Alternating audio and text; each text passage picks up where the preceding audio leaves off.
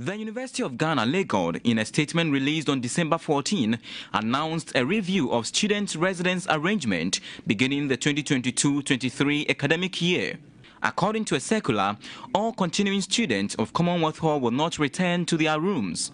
Continuing male students of Commonwealth Sarbah Hall will also be affected by this directive. But concerned students believe the new hall arrangement is only a knee-jerk reaction and want to address accommodation challenges in the school. In their statement, they said innocent students will be victimized for the deeds of a few bad nuts. They have therefore decided to resist attempt by management of the University of Ghana to hide behind the recent clashes to break the backbone of student activism and weaken alumni allegiance to both halls.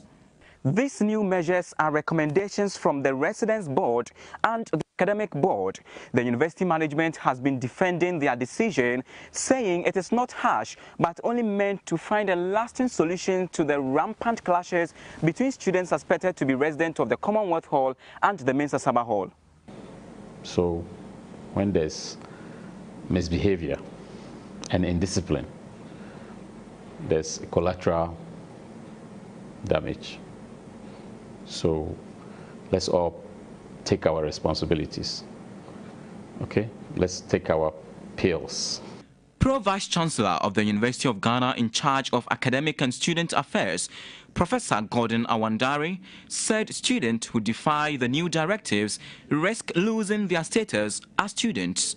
Nobody can say they would not obey the council's instructions.